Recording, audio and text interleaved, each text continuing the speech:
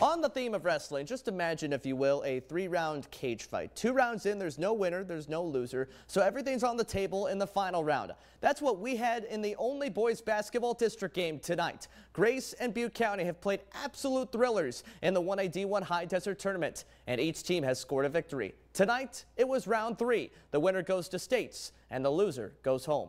Round 1 went to Butte County in triple overtime last week.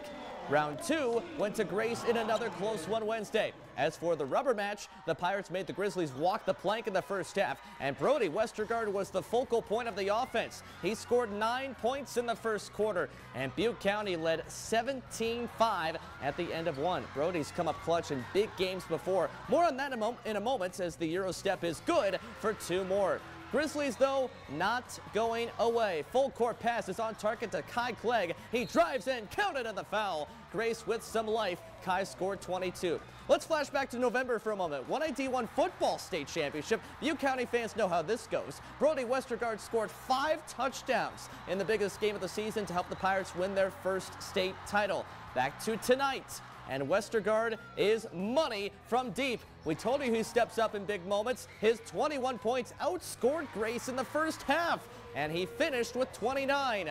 Get fired up, Pirates. You're going to states. Butte County holds on for the 63-54 win. And Dylan Waymeyer raises the district championship trophy high as the Pirates will play for a state title.